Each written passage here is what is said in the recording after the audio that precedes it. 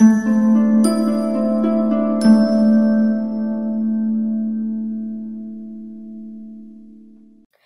everyone, and welcome to another video by BioTeach London. Thank you so much for joining me on this video, which is focused on giving you an overview of what to expect for Unit 6 Assignment C and D.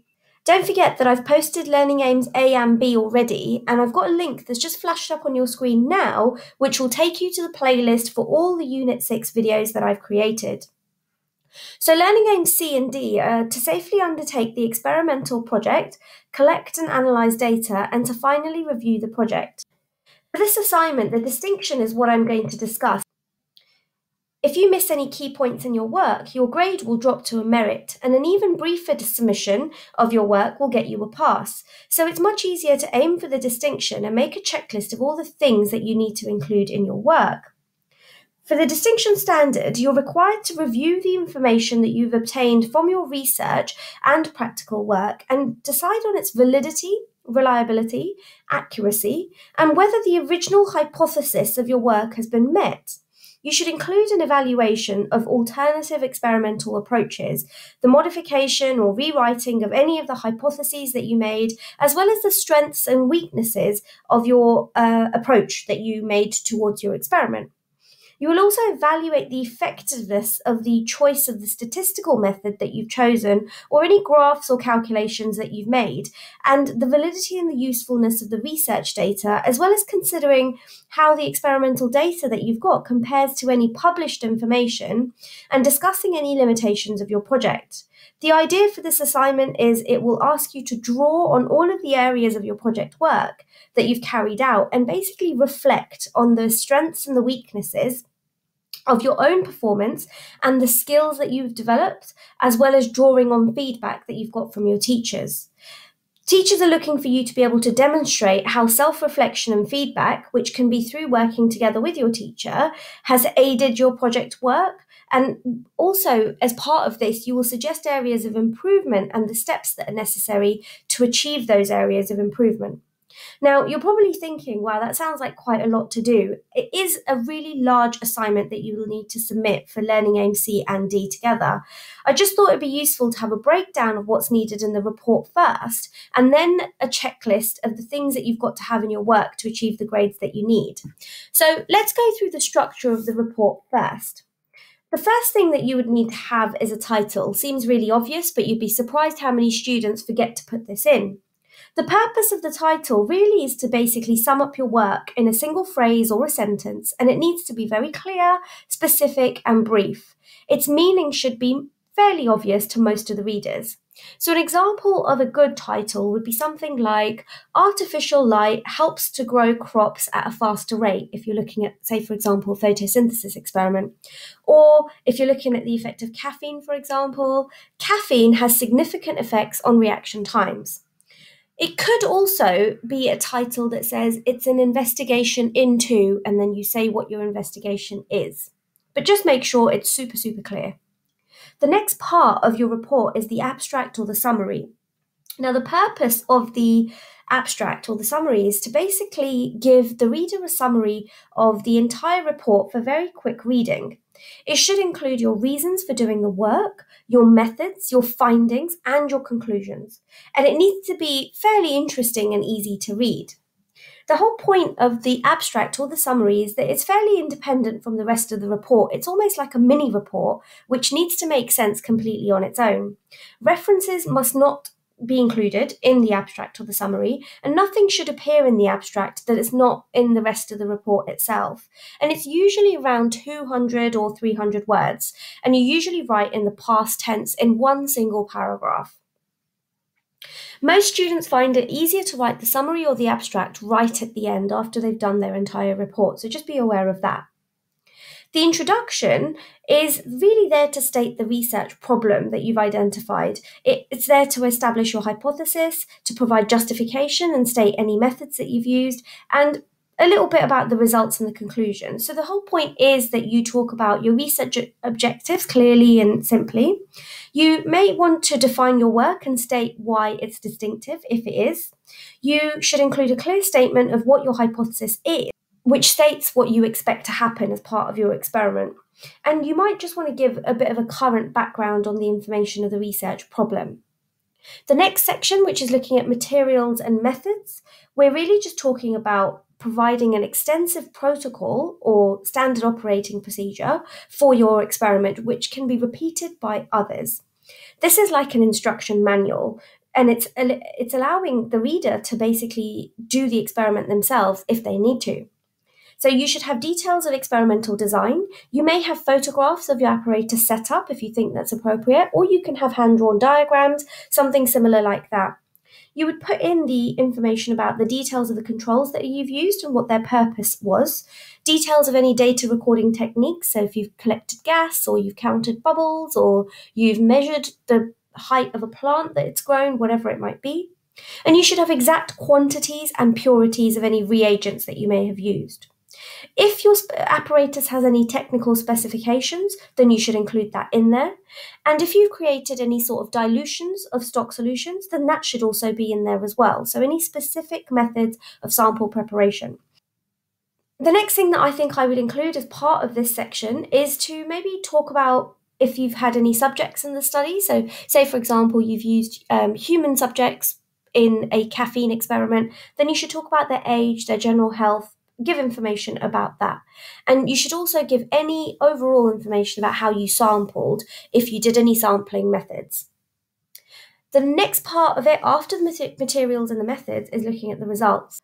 The purpose of the results section is really to present your data in a manner that's easy to understand and to read and to interpret. So this is where the core of your work is going to be presented, your experimental data. So being clear in this particular area is really, really essential because the rest of your report basically hinges on what's going on in the results section. It should be kept fairly brief, and you shouldn't really talk about any sort of methods or repetition of results or anything like that. But you should look at things like the relationship between your data and put that in some form of paragraph as part of your results. Your results section may have subheadings if you think it appropriate, and you should present all your raw data as well as your process data. Some teachers might advise you to present your raw data as part of the appendix, so just be aware of that. I haven't put that in this video, but usually my students don't have reams and reams of raw data, so they're able to just put that straight into their results section. In the results section, you need to include any tables, any graphs, any figures, and make sure that they're labeled and you describe exactly what it is that they're showing. The part after the results is the discussion. The purpose of this is to basically discuss the relationships between your results and how they relate to your hypothesis. You should describe the shortcomings and the implications of your work here. You should also provide any major conclusions and provide support with evidence of that. And you may also want to talk about your future applications. So of what you found, what are the future applications? You do not need to repeat the results again. You simply just talk about how your results are related to your hypothesis and what your results mean. So find a good explanation for your results and put that in your discussion. Talk about how similar your results are to the research that you did as part of your literature review. And if they aren't similar, then discuss that as well. Don't feel tempted to make your results fit. If you've got completely different results to what you expected, then say that. That's kind of what science is about. It's about making mistakes. It's about addressing how those mistakes are made and then moving forward with the research that way. So be clear about what you found. Don't feel the need to make your results fit. And if you can't find a good explanation for your results, then state that you haven't got an explanation for the results and what you would do next.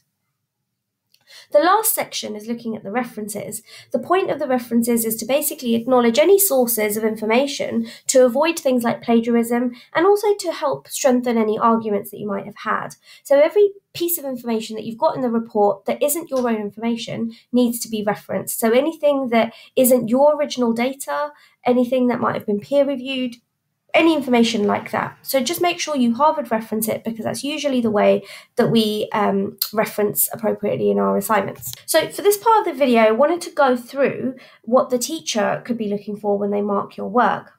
Now, for Learning Aim C, they're mainly kind of observing you carry out your experiment. So they'll look at whether you have set up the apparatus correctly, how safely you carried out the practical. You may also wish to let your teachers know if you've made any changes to the method or the apparatus, and also to note this down in your logbook as well. Remember, I talked about the logbook in Learning Aims B, where you have to write down, almost treat it like a journal and write down everything that you do. So that needs to continue throughout Learning Aim C practical. Your teacher will check your logbook when you hand in all of your work, but they'll also expect to see it during every single practical activity. Make sure you bear in mind what your original hypothesis was as well. Again, this should be in your logbook. When you do your experiment, are you finding that the hypothesis has been met? If so, then state that in the notes in your logbook or any conversation that you might have with your teacher. This allows them to see whether you're on the right track or not. For Learning Aim D, you will then write that report that I discussed earlier in this video, but you will have to include the information that I've discussed as well. So anything that goes in your logbook can be summarised nicely in your report. For Learning Aim D, you're looking at which SATs test you're going to carry out and why. Talk about overall conclusions, whether there are any ways to improve your methodology.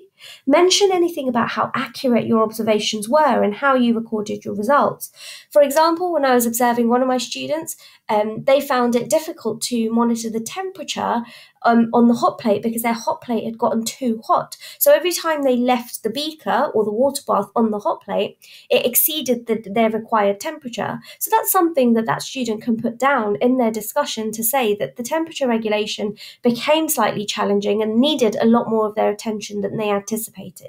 So when we're thinking about your results, you may need to even justify how many decimal places you used in terms of your data collection. So you might say that you used 3 decimal places initially, and then you rounded your number to 2 decimal places or even 1 decimal place for accuracy.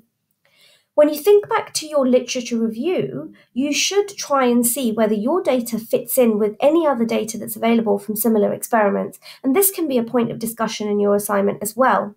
Talk about the significance of the data and whether you've met your aims.